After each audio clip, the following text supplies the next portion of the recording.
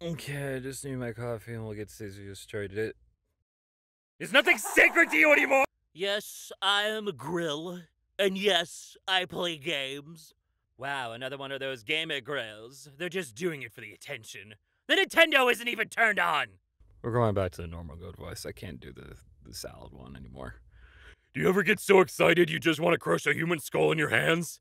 You just described breathing? I'm fairly certain I did not.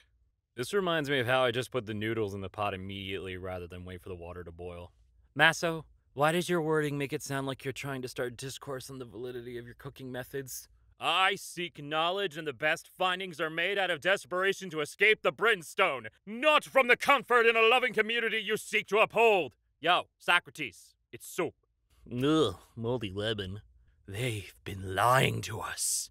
Shane, it's too early for this. It's never too early to expose dangerous business practices.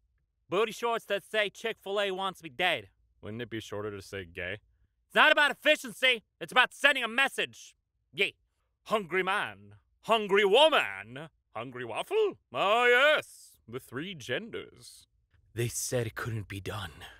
Venn piegram. This is the most important visual pun to have ever been posted on the internet. What is happening? Pitosis is happening. It's really August, huh? Like, 8 whole months have passed. Disgusting. This post was written in 2018, but it hits a lot harder now. I hate being high. Why do I keep hearing footsteps? Are you walking? Oh, shit. Anyone want to get in an argument with me? Okay, cream cheese isn't that good. I was kidding, but you know what? Fuck you for real. You'll understand when you're older. I am older, and I understand absolutely nothing. In fact, I actually understand less. Is there anything better than kissing a cat's soft belly? Kissing a sleeping cat's soft little forehead and hear him then go, "Brrr." Oh my god, you're so right! I wish I had an even more vague void than the internet to scream into. An abandoned Kmart parking lot just before dawn? Jesus, I didn't say a whole different dimension. Pros of wearing a lab coat. Look like cool science person or maybe smart doctor. Pockets. Long allows for cool whoosh when walking with unbuttoned. And feel like important. Cons of wearing a lab coat. Getting harassed by a platypus?